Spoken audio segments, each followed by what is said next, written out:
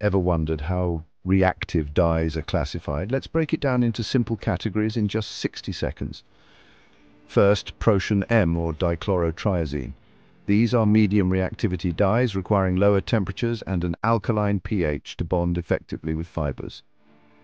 Next, Procion H or monochlorotriazine. These dyes are low reactivity and require higher temperatures and an alkaline pH to bond effectively with fibers. Then Vinyl Sulphone dyes. These react via Michael addition to form strong covalent bonds with fibers. They offer bright shades. Now, bifunctional dyes. There are two types: homofunctional, where both reactive groups are the same, and heterofunctional, with two different reactive groups. To recap, Procion M, Procion H, Vinyl Sulphone, and bifunctional dyes. Each has unique properties for specific dyeing needs. Reactive dyes are fascinating and versatile. Share and subscribe for deeper insights into textile chemistry.